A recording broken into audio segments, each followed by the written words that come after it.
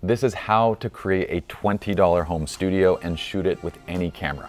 A camera that I know y'all have because this shot was taken with a phone. My name is Pi, and I'm one of the founders of Lynn and Jersa Photography and SLRLounge.com. We're teaming up with Adorama to bring you a new series of photography tutorials called Master Your Craft right here on Adorama TV. So let's dive in. What's up, friends? My name is Pi, and welcome to Adorama TV. It is wonderful being back here. Now look, on my TikTok at Born Uncreative, I recently posted these two images, and I said one of these images was captured with a $4,000 professional camera and lens setup. The other one was shot with a phone. Can you guess which is which? Now, I know a lot of you have probably seen concepts like this, but to be honest, consumers that are just jumping into photography, most of us haven't. And when we see two images like this, we think that the nicer photograph, which is the one shot with the phone, was actually the professional setup.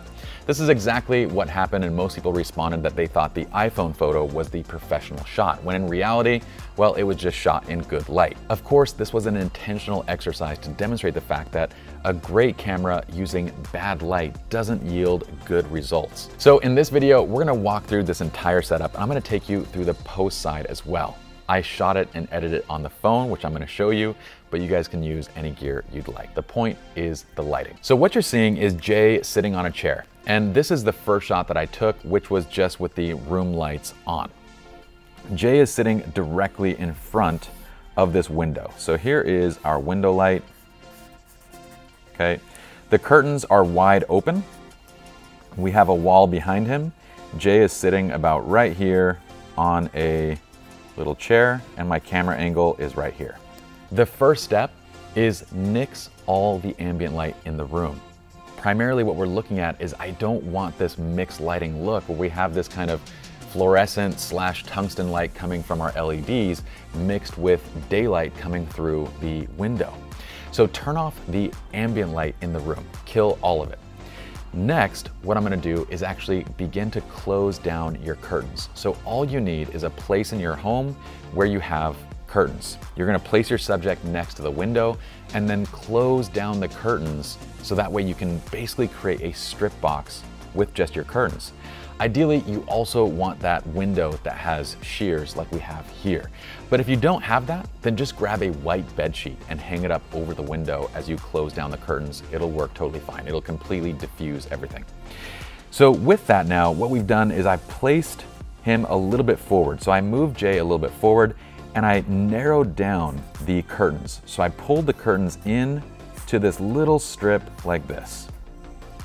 So now we have a strip box with our curtains, and what happens is, no matter what color the wall is in your home, it's gonna get darker because you've closed off the light. So you're gonna get a nice rich tone from that wall. If the wall is kind of a taupe, a slight brown, or a white, it gets you this really nice kind of lively brown tone, or if it's white, it goes to a nice dark gray. It'll look fantastic just as it is. But watch. If you have a backdrop, it can be anything. It could be a black cloth, it could be a piece of fabric, it could be a studio backdrop. I have a backdrop that I got online from Ethan Alex. He does really nice hand-painted backdrops that are very affordable. And all I did was I brought it right behind my subject and placed that backdrop behind him. And again, you're just gonna find something to clamp it to, and in the studio, I'm just using a C-stand again. But what I noticed now was that the shadow on the kind of shadow side of his face was a little bit too dark, a little bit too deep.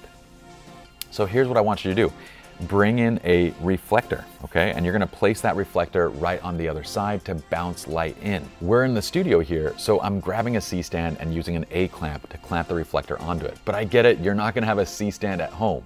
So just grab a chair. Grab a chair, put your reflector on it. I had someone on TikTok actually say, yeah, but I don't wanna buy a $20 reflector. I'm like, okay.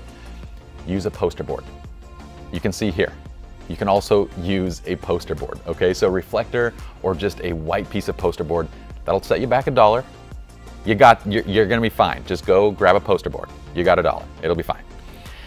So now we get this nice fill light. Now, depending on where it's positioned, we can kind of create more of an edge light. So if you wanna create an edge light on your subject, you're gonna position it a little bit further back. If you wanna fill all the shadow, you position it a little bit further forward. Where you place it is gonna control the type of light that you are gonna have. Now, as a bonus tip here, you can take the shot as is, and if you compare this shot to our starting image, it already looks so much better. And this was shot with a phone, so feel free to shoot it with anything you got. Because most anybody looking at this would think this was a studio shot on a professional setup, when in reality, it's just a $20 reflector, a backdrop, and your phone. Granted, I'm not telling you that phones replace dedicated cameras. At least not yet. Eventually, that might be the case. What I'm trying to say though is that lighting and your creative tools and your understanding, it trumps everything. Now let's take this image into post because I do want to show you how to edit it. So here's the final image from the phone, and what I'll do is I'll give you guys this exercise file as well. So if you click the link in the description of this video, you can actually download this exercise file and work along with me in either Lightroom or what we're doing here is just Lightroom Mobile. I want you to see how quick and easy it is to create professional images right there on your mobile device. So what I'm gonna do is go to presets, and I'm gonna begin with a preset. Now I have Visual Flow presets, which the desktop versions include your mobile installation as well. Now the benefit of this is we get not only a look, but then we get that look adapted over the different lighting conditions. Don't worry, I'll show you guys the settings and I'll explain as we go, but I'm gonna choose a look from the Modern pack. And so in the Modern pack, I'm gonna choose Soft Light because we intentionally shot this image in soft light, right? So I'm gonna select Soft Light. It automatically applies its tone settings and everything, and it looks really nice already. Now, what I'm gonna do is go ahead and press the check mark, and then we're gonna go back and we're gonna start working through kind of all the different settings. So for light, here's a really simple trick. Watch this. I'm gonna actually, and make sure that your brightness, by the way, is up when you're editing, just so you can see the image kind of at full brightness. But I'm gonna go ahead and do this. I'm gonna bring the exposure down. Notice how we have this nice highlight on our subject, right?